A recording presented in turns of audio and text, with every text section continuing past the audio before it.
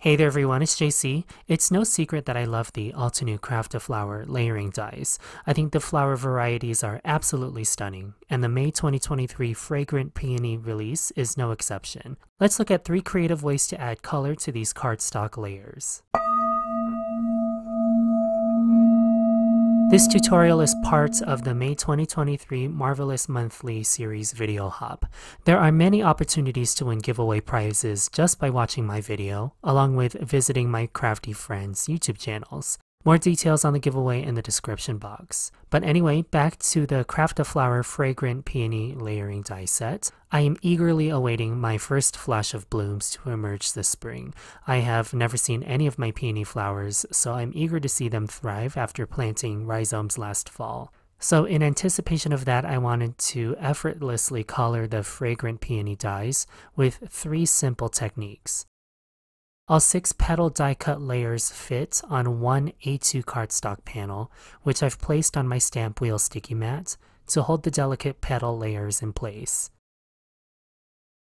In order to color these peonies, I'm using the newest Red Sunset fresh dye inks to color a smooth gradient.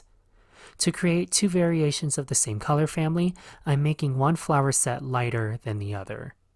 Aligning the die cut layers is as easy as stacking the keyhole or arrow layers. So by leaving more white space in the arrow set of layering dies, I'll make that my lighter peony. And then for the keyhole set of petals, I'll take the darker color more toward the petal tips. But for now, I'm starting with blush and concentrating this color more toward the center of both flowers.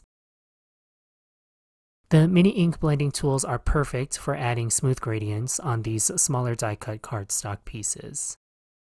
Then moving down the line of color values, I'll add rouge to the flower centers, ensuring I distinguish between my arrow and keyhole layered petals. Then I'll use even less of crimson to the flower centers. Finally, I'll add velvet to further deepen the petal gradient.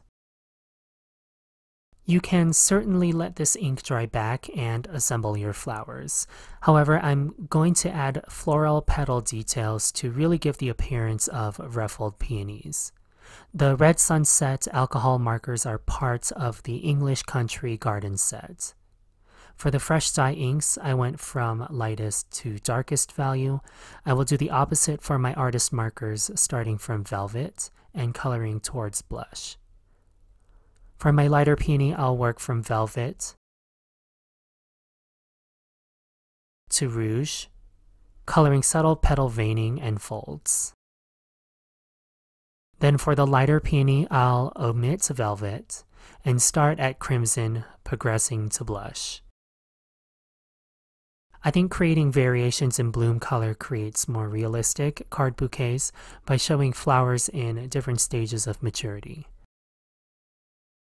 And I intentionally left the negative cardstock piece in my stamp wheel so that I could add my marker strokes without compensating for the height of the cardstock. In other words, I'm not bumping my nib against the edge of the die cut cardstock.